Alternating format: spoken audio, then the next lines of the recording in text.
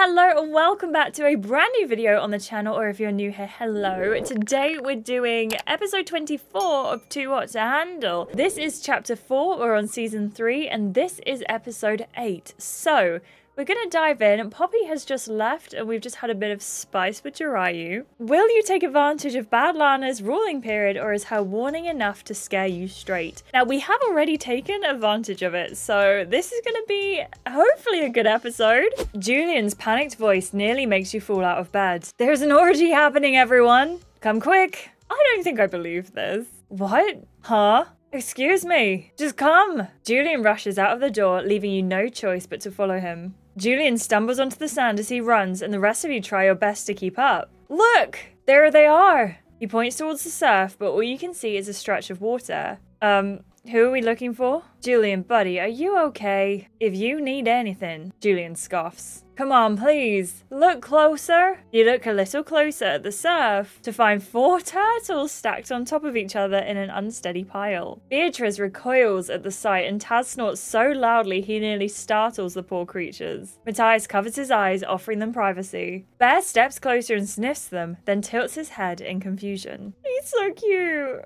The turtles are having an orgy. They're what? I'm gonna laugh. I'm just gonna laugh. You burst out laughing at the Tower of Turtles. It looks like everyone is getting freaky. Right? Hilarious. The turtle on top falls off the pile, landing on its back and flailing its little legs. Actually, they're stacking to ensure they can bask properly in the sun. They take turns so everyone gets a chance. Aw, that's so cute. Julian grumbles at the explanation. A turtle orgy sounds so much more fun. You are so childish. Giselle tries to sound stern, but it's impossible with how hard she's laughing. Sean doesn't look nearly as entertained. Meanwhile, Carmen yawns. I can't believe you pulled us out of bed for this. You should be thanking me.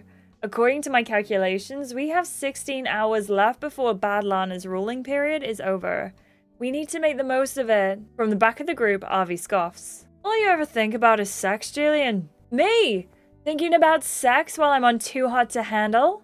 How shocking. He laughs and some follow. Carmen is still too busy grumbling about being woken up early. As Avi attempts to ignore him, Julian pokes him in the ribs with a grin. Come on, man. Admit you're the same. Sorry to disappoint you, but no. No way. Why would they let you on the show then? They just saw right through you, didn't they? He makes a pair of horns with his fingers and places them behind Avi's head. In fact, you're the biggest hornball of us all. Avi slaps Julian's hands away and crosses his arms. Julian! Julian's grin grows wider. Yes, Avinash? I'm far from a hornball. Sure. I'm Demi. Julian frowns. A demi? Like a demigod? Avi rolls his eyes and walks away towards the villa. The entire group glares at Julian, but he's only staring after Avi, his mouth agape. That was a bit insensitive, even for you, Julian. What? What did I say? He turns to Jiraiya for an explanation, which he readily provides. Avi said he's demisexual. He can only feel a sexual attraction if he's developed a close bond with someone. As Julian's expression grows more distressed, Jiraiya continues. And even then, it's simply a prerequisite for...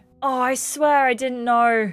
Avi, wait! Julian immediately takes off running, trying to catch up with him. Now it's Giselle who's gaping after him. Wow, I never knew Julian could run that fast. I've never known Julian to apologize, but he actually seems to feel bad.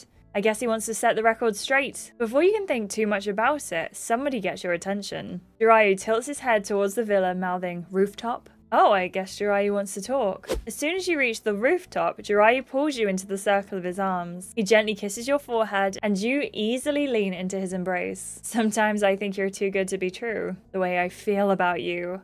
I always thought this feeling only existed in romance books. Jiraiya's words come out with unbelievable ease. Everything feels different with you. Every time you smile at me, every time you touch me, it feels like I'm being touched for the very first time. Warmth floods your chest. You reach up to gently caress his cheek. I feel the exact same way, Jiraiya. I just can't get enough of you. And your random fun facts. You both laugh. That reminds me. Did you know that in some big cities around the world, there are beehives on the top of the tallest buildings? It's to protect the bees and give them a safe space to thrive and pollinate the surrounding areas. If I didn't, I most certainly do now. Jiraiya gestures towards the hot tub. Should we make use of that? You read my mind. Jiraiya helps you into the tub by holding your hand and then dips into the water himself. He stretches, letting his muscular body fill the small space of the hot tub. Hey now. Yes. You're hugging the tub. There's plenty of space for both of us. You make a show of looking around, pointedly ignoring the fact that half the hot tub is unoccupied. I don't see any space. Luckily for you, I saved a seat for you right here. He pats his knee. Very smooth. I try to be. You decide to play along and glide towards him. You perch yourself on his knee, sitting so you can face him. He's watching you with a hunger that makes your stomach twist in excitement, his eyes darker than usual. What are you thinking? I'm thinking that I'm awfully glad Lana isn't the one in charge right now. You bat your eyelashes at him innocently. And why would that be? Because right now, all I want is to make you feel good. His fingers trail down the length of your spine. I know I'm being very forward right now, but who knows how long we have. Either way, no time with you is ever enough, but I wouldn't mind making the most of the one we have right now. He holds you closer, stronger, showing you exactly how much he wants you. And if it wasn't evident enough, his hardness presses up against you. Jiraiya and I have an opportunity to break the rules free of charge. Well, we all know what we're gonna do at this point, don't we? I'm sure Lana will forgive us. Bad Lana will, at the very least. Mischief sparkles in Jiraiya's eyes. That's exactly what I was hoping you'd say. He pulls you so you're sitting in his lap, facing away from him. His arms hook around your waist so his body is flush against yours. A spark of desire floods your body as you feel his arousal pressing against you even harder. You rock against him gently, teasing him as much as he's teasing you. Careful, Jessie, Jiraiya warms, lips against your ear. You'll make me want to do naughty, naughty things to you. He hisses as you grind against him again. Maybe I want you to do naughty things to me. You dare him. And that's all it takes for him to slide your swimsuit off, following with his, leaving no space between you. His hands curve to your entrance, teasing. He swears low under his breath and then slowly, he pushes into you, his entire length completely filling you. You rock your hips against him, urging him on. And he groans, rolling his hips upward to meet your thrusts. The way he feels you is absolute, complete, sending you into overdrive.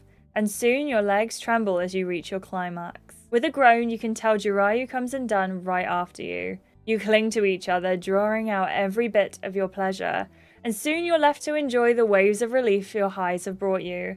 You slump back into him, and his strong arms pull you closer. Jiraiya, that was... You pant out, barely able to string a sentence together. I know. He kisses your cheek. Took the words right out of my mouth.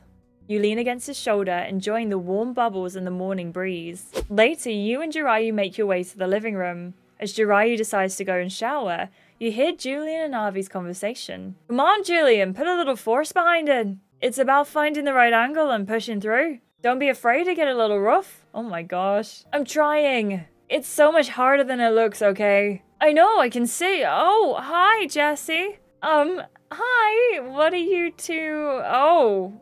One glance at the table between them and their conversation suddenly makes much more sense. They seem to be playing a vicious game of foosball. Avi twists the offensive rod, sending his players spinning. One makes contact with the ball, shooting it straight forward into Julian's net. Damn it! There's 5 goals for me and just 1 for you, bud. Those two seem to be getting along. They must have made up after what happened on the beach this morning. Jessie, you're just in time. We need a referee.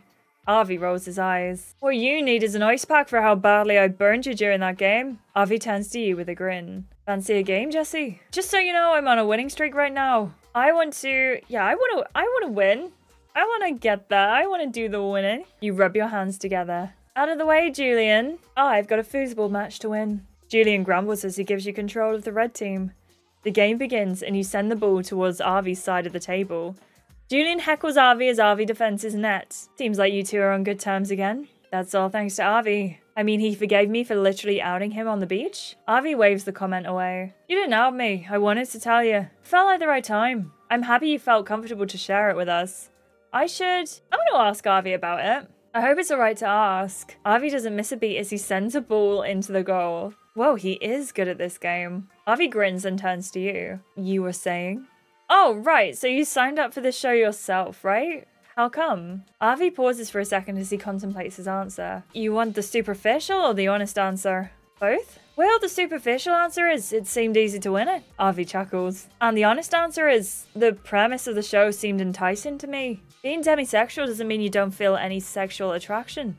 It just means you don't feel it until you really get to know someone. It's a spectrum, of course. Some folks can form attraction right away, but for others it's a slow burn. For some people it takes years, some for months. And on occasions, especially if you spend a lot of time together, it might only take a couple of weeks. So you usually get the hots for your closest friends, is that what you're saying? Nice, I'll take it as a compliment. As Avi scoffs in Julian's general direction, you use the opportunity to score a goal against him. It's true for a lot of demis, friendship is often a strong foundation, but there are a lot of exceptions. You think Giselle is gorgeous, don't you, Julian? Julian frowns. I mean, of course. And you like spending time with her, don't you? She's fun, yeah? But do you want to have sex with her? Not at all. Julian's face lights up. I think I'm starting to get it. So, Avi, is that why you didn't jump into a relationship as soon as you got here? Pretty much. I know myself, and I knew I needed time to figure out who really interested me. What's been your experience dating as someone who's demisexual? Is it harder? Not necessarily harder, just different, you know? Not everyone's keen on forming an emotional bond before jumping in bed, you know?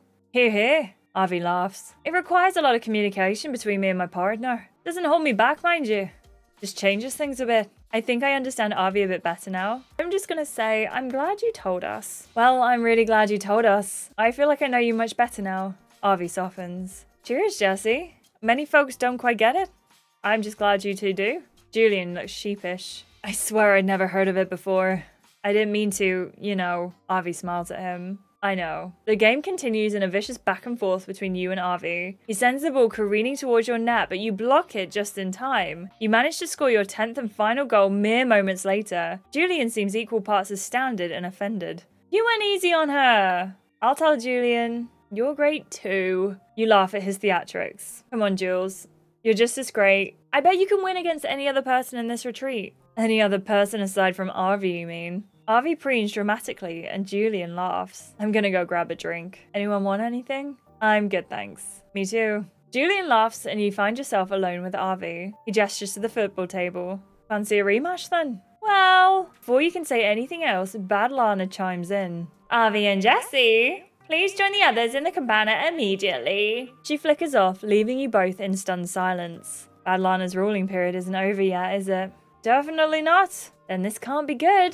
The sun is still shining when you and Avi arrive at the cabana. You're the last to arrive, and Julian offers the empty spot next to him. Didn't get a chance to get to your drink? He scowls at the empty cup in his hand. Nope, I was just about to get it when Bad Lana showed up. As if on cue, Bad Lana chimes. Ever since my ruling period began, I've been watching your behavior. It's become absolutely clear there's no growth happening. Within the past 10 hours, there have been multiple acts that would count as rule breaks. Had it not been for my ruling period, we have 1 count of manual stimulation and 1 kiss from Beatrice and Matthias, 1 count of self-gratification from Julian. You jokingly shift a little farther away from him. I'm lonely, okay? 1 kiss between Jessie and Matthias. 1 act of oral stimulation between Jessie and Jirayu. 1 count of sex from Jessie and Jirayu. As Julian raises an eyebrow at you two, you blush. And finally, 1 count of sex from Giselle and Sean. Again? Wow, we've really forgotten about Lana's rules, haven't we? Julian turns to Bad Lana and sighs. Okay, let's hear it, Bad Lana. This behavior is unacceptable. The penalty for breaking the rules is $500,000. Please proceed and donate your kidneys to pay off the bill. This behavior is indeed unacceptable. To Lana. Wait, what? So we're getting away with it? I didn't say that. There will be consequences for your behavior. That has everyone in the cabana looking nervous. Carmen twirls her hair anxiously, and Matthias looks like he could bolt at any minute. Even Bear seems to pick up on the tension in the room, tilting his head at Bad Lana. Giselle! Giselle, who's been biting her nails, jumps in her seat. I'm sorry about the sex. She shouts it shrilly, and you have to try not to laugh. Meanwhile, Sean looks mildly offended at the apology. I have a task for you. Giselle leans forward nervously. Okay, what is it? I told you the consequences of your actions would be severe. And now, Giselle, you must select 1 person to eliminate. Protests go throughout the group. That's insane. You can't ask her to do that. I'm so glad I'm not you right now, Gigi. I can't. That's not fair. In case you're not comfortable with my methods, there's a solution for that as well. If you do not select someone, I will. Giselle holds her hands over her mouth, stunned into silence. Giselle continues perusing the room, and finally she takes a deep breath. I know who I want to eliminate, Bad Lana. Excellent. Who have you chosen, Giselle? Giselle takes a deep breath and looks forward, the fear in her eyes palpable, except Sean, who's sprawled out comfortably. I'm going to eliminate Sean. What? What? Why you? What? What? Wait, what? That's what I said. Interesting. Huh.